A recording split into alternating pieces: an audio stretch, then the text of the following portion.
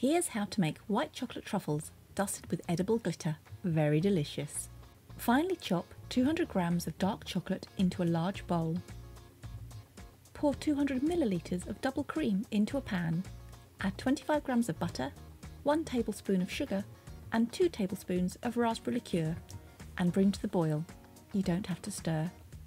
Set the pan aside for a minute to cool slightly, then pour the mixture over the chocolate.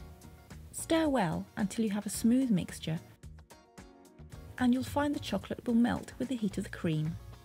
Put the mixture, called ganache, in the fridge and chill for 30 minutes.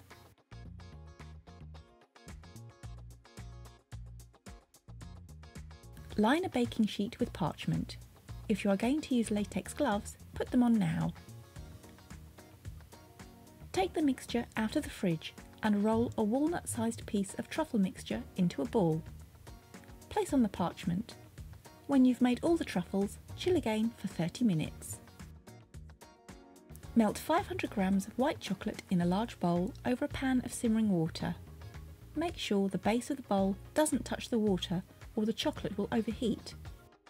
Don't worry about stirring, just let the chocolate melt gently and heat to 35 degrees centigrade. Take the bowl out of the pan and wrap the base in a tea towel to keep the temperature even and help the chocolate to cool slightly. Wait for the temperature to cool to 27 to 28 degrees centigrade, around 20 minutes. Lay some parchment on a chopping board and, working quickly and using a dipping fork or teaspoon, dip each truffle into the white chocolate, coating it well, then transfer to the board. When they have cooled a little, trim the bases. Then coat in a second layer. You may have to reheat the chocolate gently at this point. Rough up the surface with a fork before the chocolate sets. Once set, trim again, then sprinkle with a little edible glitter.